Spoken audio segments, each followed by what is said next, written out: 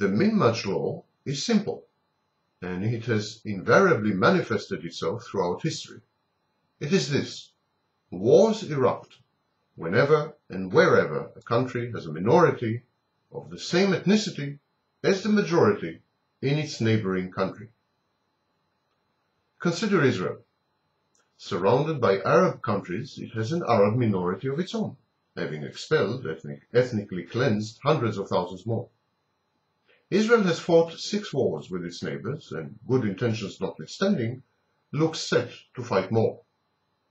It is subjugated to the MinMaj Rule, enslaved by its steady and nefarious domination. Or take Nazi Germany. World War II was the ultimate manifestation of the MinMaj Rule.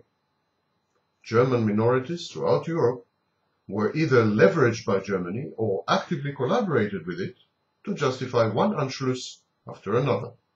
Austria, Czechoslovakia, Poland, France, Russia, a parade of big brotherly intervention by Germany on behalf of allegedly suppressed kinfolk. Lebensraum and Volksdeutsch were twin pillars of Nazi ideology. And of course there is Yugoslavia, its charred remnants agonizingly writhing in a post-Kosovo world. Serbia fought Croatia and Bosnia and Kosovo in order to protect besieged and hysterical local Serbs.